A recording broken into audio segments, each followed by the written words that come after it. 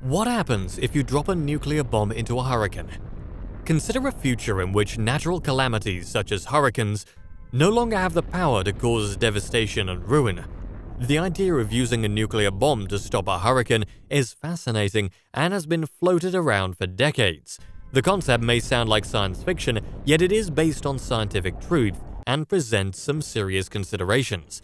What happens if a nuclear weapon is dropped into a hurricane? In this video, we'll look at the possible effects and decide if this is an excellent way to stop deadly hurricanes before they cause much damage. We'll look into every aspect of this exciting theory, from the physical effects of the storm to the political and moral implications. So join us as we seek the truth about what would happen if a nuclear weapon was launched into a hurricane.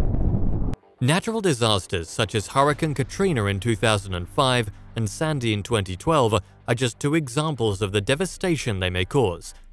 These events severely impacted the areas they affected, causing damages of more than $105 billion and $74 billion respectively.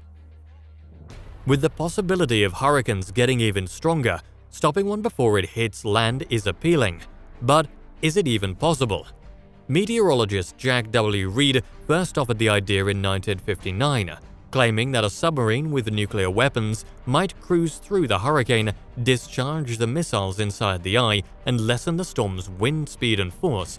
However, this notion is incorrect and ineffective. You will be surprised to know that in 2019, Trump's suggestion to bomb hurricanes before they hit caused the scientific community to raise their eyebrows. Despite its appeal, the concept is significantly more complicated than it appears. Using the military to deal with natural disasters is a complex and challenging task, requiring a deeper understanding of the issues involved. Chris Landsey, the Science and Operations Officer at the National Hurricane Center, explained this topic when he was a research meteorologist with the National Oceanic and Atmospheric Administration.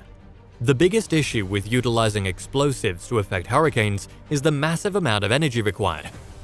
The energy for a hurricane comes from warm ocean water, which releases heat energy as water vapor condenses into rain droplets.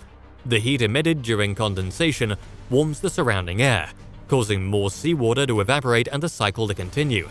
At any given time, a fully developed hurricane gives off 50 terawatts or more of heat energy, but only about 1% is turned into the wind. It may shock you that a hurricane's heat is equivalent to a 10-megaton nuclear bomb exploding every 20 minutes. Can you imagine that all of the energy used by people in 2011 was less than a third of what an average hurricane has? Attempting to bomb a hurricane is thus similar to trying to stop a speeding car with a feather. It would not affect the storm's huge amount of energy. There is also the chance that bombing a hurricane will strengthen it by increasing the storm's heat supply. Also note that the amount of energy required to change or stop a hurricane is significantly large.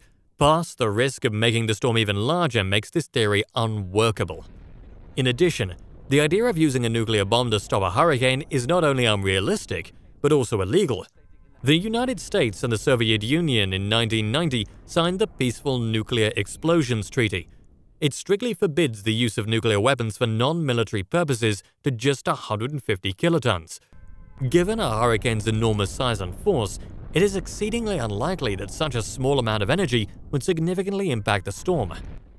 Now let's go over other reasons why this theory can't be implemented. It may seem that nuking a tropical depression to prevent it from becoming a hurricane is intelligent, but it is not that simple.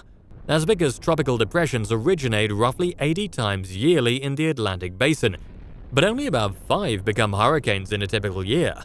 So it is impossible to anticipate which will develop into hurricanes and which will not.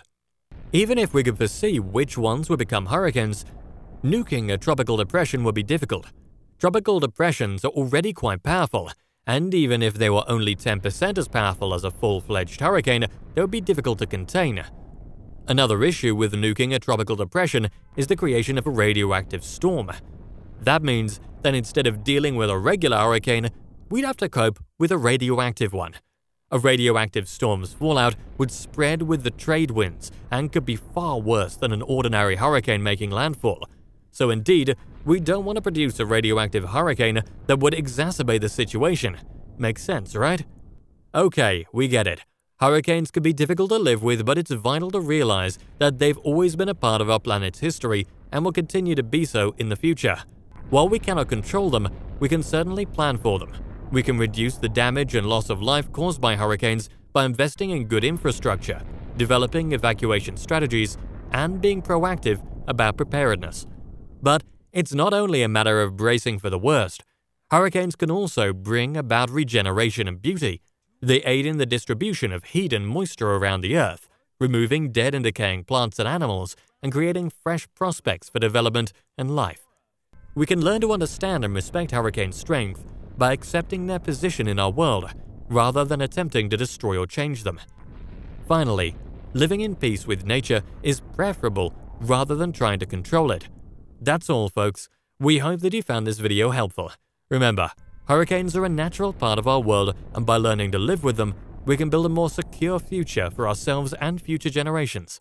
Please like and subscribe to our channel for more thought-provoking material like this. Thank you for taking the time to watch this video. We truly appreciate it.